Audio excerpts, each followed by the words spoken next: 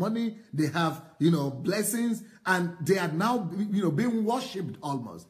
And so they themselves are elevating themselves, exalting themselves as if they are the chosen ones by God.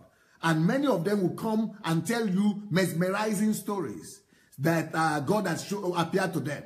And God has chosen him in particular, them in particular, to be the ones to bring deliverance to all the people, all other people. That you are not chosen, you are just ordinary. I am the one who is chosen by God. They will have some dreams that they have to tell you that God has appeared to them. They have some attention that they will tell you that God has, no, nothing special. I'm just, look, they have some, they have some stories, some dreams they have to tell. They have some mesmerizing signs that they will come up with to prove to you that they must rule over you. Or they have special access to God, special privileges before God, that God has put them in special places, while he has not put you in special places. So then they will come up with some testimonies and some stories and make people to affirm the fact that they are chosen and you are not chosen. So you have to all follow them.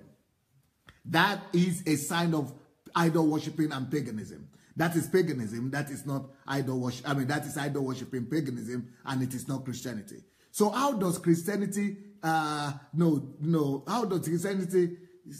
is Christianity different from this? How does it differ? How does Christianity differ from these things?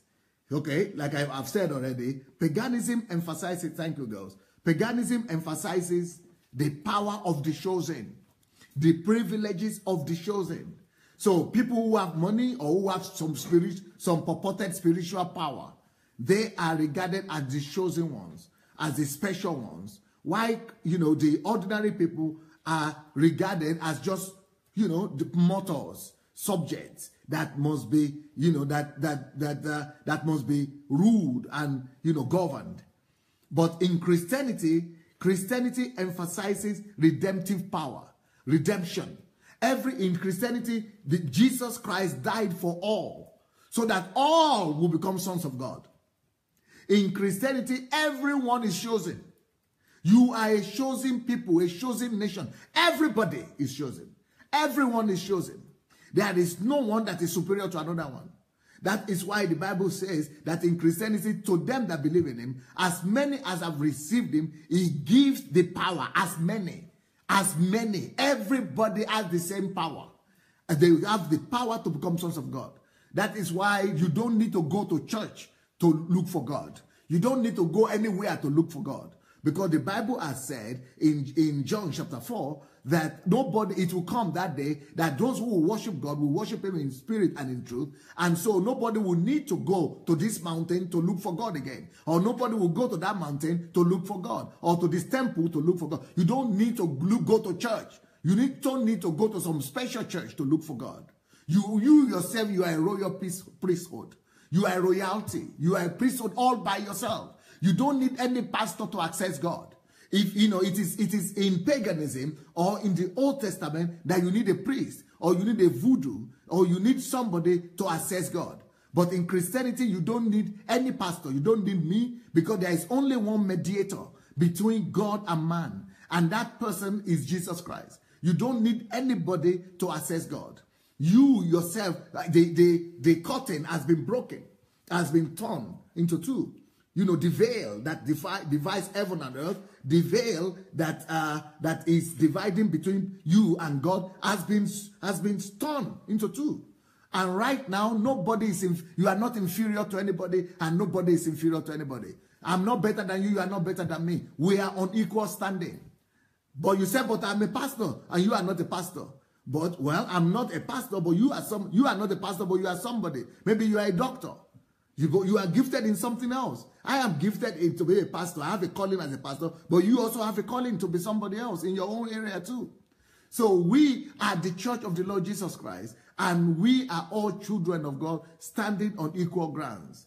But in paganism, they emphasize that the man of God, who is a pastor, is the one that must be celebrated. Or is the one that is almost near to God. Is the one to be worshipped. It is, in my native language, now we are treating pastors almost like Orisha. Orisha is like gods, the small gods, the ones next to God. Orishas are the ones that are next to God. They are, God is Almighty Olodumare, but the Orishas are the ones who are next to God. Special privileges. They are the humans that have been elevated to the status of God. That is what we are now doing for pastors, which is not Christianity whatsoever. That is now idol worshiping. That is now paganism. That is no more Christianity. Let's go to the Bible and see what Jesus says about this. Matthew chapter 20, verse 25 to 28.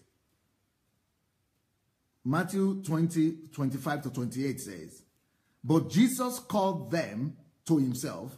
You see, Jesus called his disciples to himself. Can you come? Yeah, at least two of you come. See what Jesus did? Jesus called them to himself. You also come close. You say, yeah. No, just two of you. It's okay. Okay, three of you can come. Closer to me, closer to me. See what Jesus did? Jesus called them to himself. Jesus is touchable. Jesus could be touched. Jesus is not estranging himself from people. But today, the men of God today, they estrange themselves from people. Oh, you're a woman, you cannot come to me because you might make me dirty. Or you might not be holy enough. Or people will think bad about me. But see what Jesus is saying. He said, but Jesus called his disciples, called people to himself. In fact, there was a time when somebody was anointing Jesus' head with oil, people said, doesn't he know that she's a prostitute? And as a prostitute, you shouldn't allow her to come close to him. Why? Because she's not worthy. She's a sinner.